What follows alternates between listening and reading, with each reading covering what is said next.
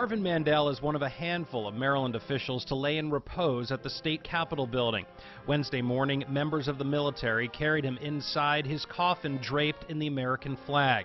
Being the state's only Jewish governor, there was a small service led by a rabbi with some brief yet emotional words by Governor Hogan. He spent 28 years in elected office, but he dedicated 95 years of his life to making Maryland a better place. And we will all be forever grateful for that.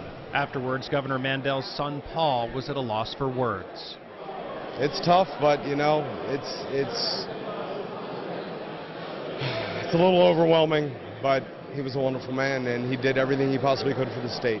There were a number of past governors and top state officials on hand. While Mandel was a Democrat, he had no problem making friends on the other side of the aisle. We think of the personal relationship, the private dinners, the private lunches, the chats, the phone calls, helping put my government together. Even after office, our coffees at Chicken Roost.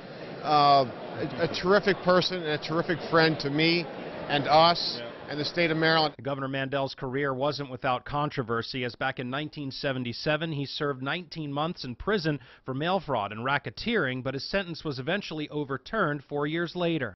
Our state's 56th governor, just about anyone will tell you, a state he cared very much about.